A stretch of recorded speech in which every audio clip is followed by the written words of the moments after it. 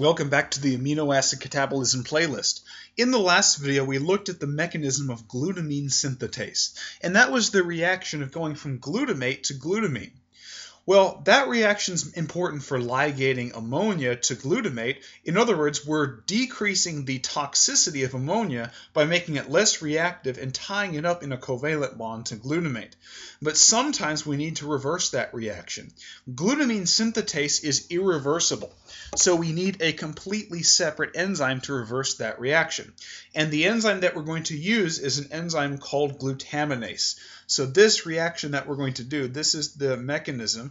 This will be the mechanism of glutaminase. This is glutaminase.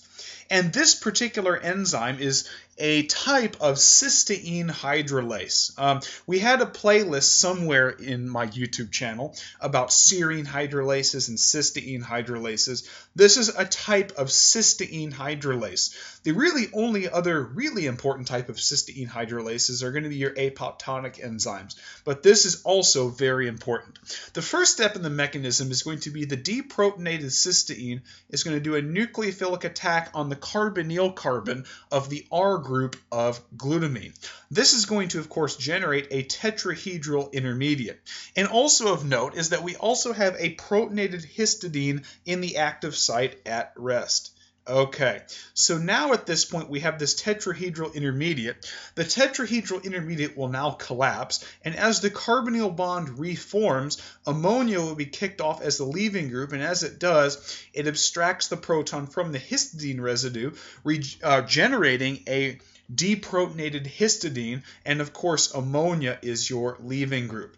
And of course the ammonia, when it leaves the active site, will do a proton exchange with solution to generate ammonium, the version of ammonia that we see at physiological pH. But now here's the problem. You now have a thioester linkage between the cysteine residue of the active site of glutaminase and glutamate, and you somehow have to hydrolyze that. Well, what effectively is going to happen is this histidine shift base is going to deprotonate water, and those electrons between the proton and the effective hydroxide are going to come and attack the carbonyl carbon of the thioester bond. This is going to generate a tetrahedral intermediate. Okay, so now we have this tetrahedral intermediate and a protonated histidine. And now that we have this tetrahedral intermediate, it's going to collapse. And as the carbonyl bond reforms, it's going to kick off the cysteine thiolate as the leaving group. And so now we've regenerated the resting state protonated shift base histidine and the thiolate, that is the cysteine residue. And what we get is this, which is glutamate. So this molecule right here is glutamate, and notice that this is glutamate after it's done a proton exchange with solution. So this particular proton that's right here will be there at the end of the mechanism of the enzyme, but when glutamate, or in this case glutamic acid, leaves the active site, it will quickly lose that proton to solution, and that of course will generate this glutamate right here. So what is the critical importance of this enzyme? Well, mostly what this enzyme is it's a mitochondrial enzyme, and it exists in large concentrations in the hepatocytes of your liver.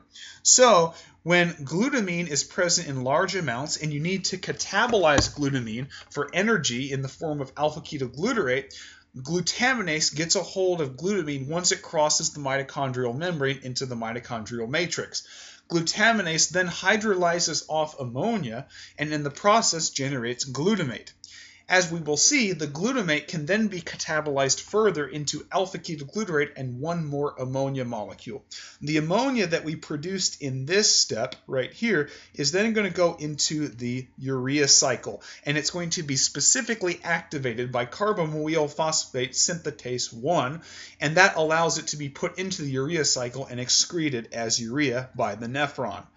And remember that the glutamate can be catabolized by glutamate dehydrogenase, which gives you alpha-ketoglutarate.